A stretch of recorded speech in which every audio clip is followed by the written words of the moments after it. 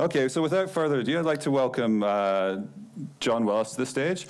As we give him a round of applause, I'd also like to suggest that one of the things we did at DevOps Days Oslo last month was that every time a speaker takes a drink from a glass of water, it's nice to give him a little clap, just to keep the spirit going. So got no water. Yeah, get this man some water. Heck yeah. Hey, yeah, no, I think the funny story. So I've been working on this idea, for lack of a better term, called DevOps Automated Governance for like 5 years, and I'll go through the story. Really, I could not find a vendor that I thought did what we were sort of driving and building. And I was building this with some of the biggest industry people. I mean, these people that, like, if you had a product, they would have known about it. And I run into Mike at Open Spaces, and you know, I'm saying, I don't think anybody does this. And he goes, we do. I'm like, okay, here we go. Another joker that I'm going to have to beat down. And I'm like, do you do this? And he goes, yeah, we do that. I'm like, all right, do you do this? He's like, and I'm like, okay, maybe I better come over to your booth and find out what you're doing. So yeah, that's how so we started with a fight. So he's a good bloke. He didn't hold it against me. All right, so the book, right? You know, the thing is, I'm not like going to sell you the book. What I want to do is tell you the interesting story of why the book became to be, and it really was sort of an industry problem trying to be solved by some people who had this problem. The people who wrote the book, you know, I forgot to do this. I was going to set my timer. You know, Helen Beale did massive work at Lloyd's of London. Bill Bensing did what's something called Dead Sword, what was one of the biggest DoD DevSecOps projects in Department of Defense. Jason Cox runs basically all commercial properties at Disney. John Topopal's first fellow at Capital One. I mean, this is like, I think I calculate 150 years worth of experience in this book. And although it's a fictional story, I mean, they're all basically true stories. Just quickly, I mean, like, I've done a lot of things. I think it's about 12 books, somewhere in that neighborhood of like 10 or 12 startups, most of them disastrous, flaming burnouts. But hopefully that's not the case with Kosli. But I've had a couple of wins, you know, sort of recently. I sold a company to Docker. I sold a company to Dell. In fact, that's when my mother-in-law finally is like, oh, now I get what you do. You know, she could never figure it out until I said sold a company to Dell. So, that's, DevOps Handbook. The Green Book is the one we're going to really focus in on, you know, which led us to this one. And I've had a 10-year sort of my white whale, if you will, is a Deming book that should be done at the end of this year. So, 10 years I've been working on that. So. That'll be out there pretty soon. So this is the book. Depending when you hit enter, it could be number 1, number 8, number 10 in some category of the book, The Investments Unlimited. I think it's important to talk about the people that I think are, I mean, there are certainly the 9 authors, but there, for me, Topopal, you know, brilliant, unbelievable, egoless, brilliant person. You know, you go search some of his presentations, a physicist who became a computer person. And me and him around 2017 were just working with Gene Kim, Phoenix Product, and we were just having this conversation about how terrible internal audit and IT risk is and the low efficacy. And you know, one day over a bunch of beers, we said, blockchain, you know, and like, nope, sorry.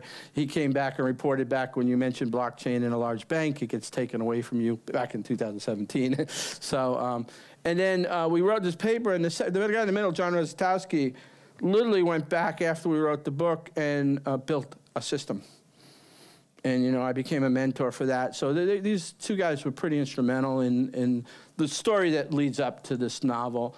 And so the other thing is Gene Kim, you know, basically invites about 40 or 50 of us to Portland every year. You know, in the pandemic, it was virtual. And we work on these papers, you know, research papers. We break out into groups.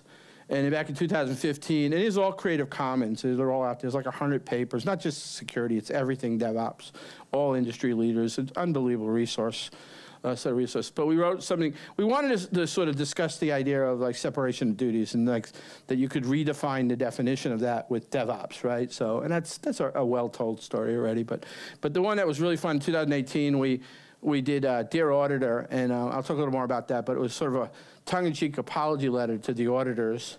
And then it was about another 10 to 15 pages of actually a risk control matrix, which we really defined. And that led us to this conversation about could we do something like a blockchain-ish way to do the evidence, the attestations, the controls, the gates of the way we deliver software. And that book, then we'll go into, became the Investments Unlimited, which was supposedly going to be version 2 of that. So the risk control matrix in Dear Auditor is interesting. You can see real quick, there's like 53 risks, but the 10 categories, and you can see the PAM, the SOD, the SBOM, the DARA. But the one that sort of woke us up, Topo and I, was the number 8, the divergence of audit evidence from developer evidence, right? That was the thing that sort of just stuck out, right? Like that's part of the low efficacy, high toil of what we do in audit in a lot of especially in large banks, but certainly everywhere. And so we sat down and did this green book I've been talking about, which was like, okay, if we're going to do this thing, what's our sort of goal and objective? It is, well, we certainly want to shorten the audit time. Most large banks, most large anythings do 30, 40 days a year, even as we speak today, doing audits. And the audit efficacy is terrible, right? I've gone into CIOs and, done spent time doing qualitative analysis for their organization, and how do we do, John? Like terrible, and because you look at the subjective nature of the way the audits are and the real data. I mean, we could spend the next hour talking about how terrible that is. And then ultimately, it's a trust model. Like, why do we have cabs? Because we haven't built the right trust. So these were the 3 primitives that we were going into this thing on. And so we sat down and what started out as a reference architecture, which was, we wanted to increase the efficacy while reducing the toil, with the key of the whole blockchain conversation started this idea that, maybe it's not going to be blockchain, but it's going to be a model that turns, an automated model that turns subjective evidence into, subjective into objective evidence. We say subjective attestation into, so throw away the fancy words, but basically a ServiceNow record that says, blah, blah, blah, I did this, blah, blah, blah, I did that, here's a screen print, blah, blah, blah, go look at the log, right? To digitally signed attestations that are immutable and non-tamperable that are completely automated, right? How about that? And so the idea then is, okay, what do we do? Traditionally, we so move from sort of manual gates to continuous checks. Like we turn 30 to 40-day audits into 0 days. Hit enter and see what the world looks like. We go from checklists to risk controls as code. So the idea is we start building an abstraction layer for our code in that, the idea, what drives me nuts is when I talk to second lines. I was just speaking to a large Asian bank 3 weeks ago, and the guy was telling me he was second line. He used to be first line, now he's second line, 3 lines of defense, right? And he says, this manager came to him and said, why are you looking at code? Why are you always in the weeds? And he said, because I don't trust the second line's data. First line's data, right? So there's just a broken trust model, and so we moved to sort of this idea of a DSL-like function where it's human readable, machine interpretable, and version controlled. So that what we say we want to do is what happens. And here's the real key. Because once we have an abstraction, and we move away from telling second line to look at sneak logs or OPA control or Kubernetes logs, we have this abstraction. So now second line can actually get into designer requirements. And you can agree now on a sort of a construct of these are the things, and they're trusted. If I tell you that there's a trusted perimeter that says it has to be 80% test coverage, the second line doesn't have to go look at a SonarQube log. And by the way, we don't want that to happen, right? And so, and they become self-documented because now the agreement is on the sort of the primitive in the DSL, right? So now we build this level of trust. It's not like, why did I fail the audit? Or why did you do this? Give me the screen print. It's like we agree that this is the sort of, the construct of the agreement.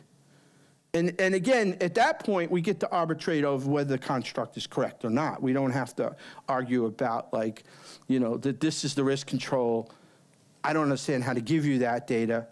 And then last but not least is, this is the thing that gets most interesting. Once you build that level of trust through this abstraction, you then actually see, and like this is warms my heart for doing this 40 years now. That's pretty scary.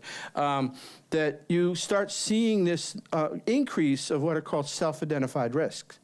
So now what you have is developer and operations, instead of being sort of reactive or don't tell auditors that, we don't explain that to them because that's going to add another 5 days.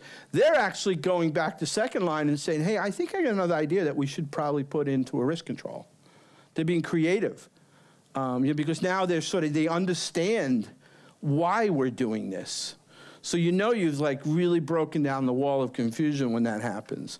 And so in that green book, we tried to sit down and think about what are the stages.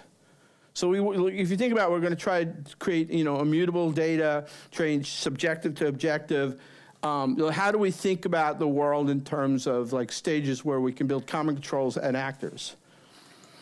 And so this is just 3 examples, like risk control on computer scanning. Now, some of them might be pass-fail, some of it might be percentage-based, right? So for example, if I could put in a DSL that says that, that all dependencies is built for a container must pass.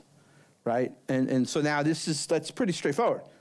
If today it's Sneak and tomorrow it's Aquasec and it's some other fancy product that doesn't exist yet, doesn't matter. You can plug and play those because the abstraction and agreement between second and first line is already a transaction. And then a risk control is something like not only that it had TDD coverage and it passed, but maybe it's a percentage. We want 70% test coverage for this particular application. And then, something like a leaky, it was scanned for secrets. But again, the key is the abstraction, which is the DSL, where we can trust that the source is non-tamperable. So we don't have to have conversations about, well, how did you do that? Well, I used Sneak. Well, how do I know if Sneak did the right thing? Here's the log. I had one second line tell me that the answer in the ServiceNow record was pointed to the code in GitHub. Right? That's not the way we should be doing business. This is a longer list that we tried to address in the book, the first book, the green book, but you can see some of the. But what gets interesting is, remember I talked about self-identified risk? In one of the sort of compliance, like a PSI DSS or even a HIPAA, cyclomatic complexity might not be a thing that basically is there. But it does make the code stronger, it does create behavior changes, and it really does make you safer. And even sort of chain size or branching strategy, right? What you find is not only do you sort of, you get self-identified increase, but you start seeing the behavior changes. I had one bank where for years they were trying to convince people to be active in TDD, and once they actually started putting these on a graph in front of everybody, all these teams started raising their hand, hey, can we get that training for test-driven development, right? Container scanning. So we did it for each of the stages. And then, so the idea is, we had an original prototype of sort of a YAML-based, but, coming into Kosli, when I saw what Kosli was doing, I was like, okay, good. I don't have to do another startup. I'm 63. I'm getting too old for this game. And there was just a couple of minor missing pieces, and not even missing. They just, but even this week, some of the stuff that we accomplished, John, you want to raise your hand? We started out with the concept, working with the bank of a pure YAML-based DSL, and we're going to get there, I think, pretty quick based on what we even accomplished in 1 week. But being able to just take the Kosli command line interface, we already accomplished basically an Investments Unlimited demo this week, starting on Monday, right? So that's how powerful the product is. But again, human readable, machine interpretable, version control, that's an artifact now. The actual artifact that is this abstraction, this DSL, whatever you want to call it, is part of it is an attestation along with all the other things. So if in a month from now it changes, the rules change, or, there's a new executive auditor, we can go back and we can say, well, it was this way when this was deployed, but it was this way when it was deployed. And then, you probably have seen, and Mike will do a great presentation later of, sort of how, and the other thing I liked about Kosli too, which is I've always looked at this as a bottom-up approach, right? Like I need to gather all this data in the pipeline and throw it into basically a Merkle tree or just some type of non-tamperable data. 5 minutes, holy crap. I'm sorry. Anyway, Mike will do the rest there. But this is important. This is a place I want to get to really fast with our what we're doing at Kosli, because this is what we were doing at the bank is, if we have that DCL and we have all those sort of attestation and gates, I want to put this screen in in Bamboo or Travis or Circle CI or any of the, so the developer's right there. There's no confusion about when the developer sees a red, they know that they did it with design requirements with the second line, and it takes them right to the DSL or it takes them right to the failure. Anyway, the company. The whole sort of narrative is this small investment company, and they're about to fail an audit, basically. And the CEO gets this sort of notification from, in the U.S., it's called the OCC, and basically if they fool around, they'll lose their license. And they get everybody together. And then it's based on the Phoenix Project style, so there's a Socratic dialogue, there's a sort of somebody who sort of helps everybody understand. And I love, one of my favorite lines in the book is, your DevOps has failed you. In other words, DevOps is, a lot of people have done incredible work with DevOps, but they forgot to take security along, right? And then he had to explain to them that they needed to do a lot more work. There's an interesting story around Equifax, maybe I'll do that in the next presentation. But like, here's the org chart. And one of the things we tried to purposely is create a confusing org chart in this fictional company, right? Because, and it's not, the reason I point out I'm going to have to steal a couple minutes, sorry, Mike. The reason I point out the Equifax is a classic example because the CISO reported to chief legal officer. And so when the U.S., so they lost like $5 billion market cap because of a breach, right? And when the U.S. Congress did an investigation on the breach, they interviewed the CISO, and the first question they asked CISO is, when you went to work for Equifax, did you think it was odd that you were reporting to the chief legal officer? She said, yes, but I figured they knew what you're doing. But here's the really scary question. They asked her, when you knew that the PII was breached and the data was breached, why didn't you contact the CIO? And the answer was, I didn't think about it. Well, because that's what happens when you have an org chart. When you have the chief risk compliance officer reporting to the CEO, the CISO reporting, and the CIO reporting to the CEO, you've created 3 silos. And this is not uncommon in most corporations. By definition, you've created sort of a Conway's law for security, if that makes sense. And so there's Bill, and they get the MRAs. And what was the other interesting thing, too, which was that we made up the story of this company having these, what they call matters requiring attention, which are basically notifications from the OCC that you're doing bad things. You've failed investigations. They had 15, in our store there were 15 of them, and an MRA is like, hey, we're pretty pissed right now.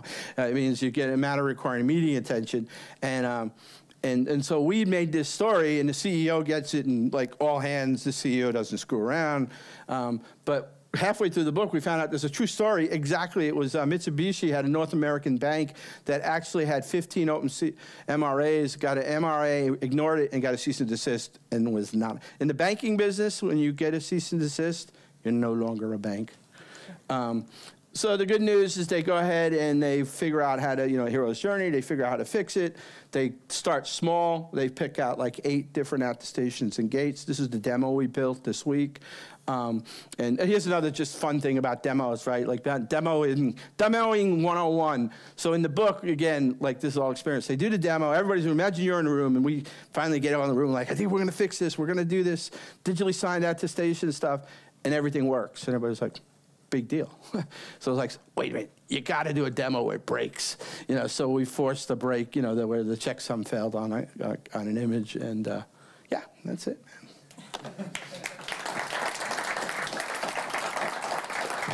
Thanks. Thanks, John. That was great. We're going to have a little break now. Grab a coffee, get some pastries, relax. We're going to start in 15 minutes. One thing I would like to say is that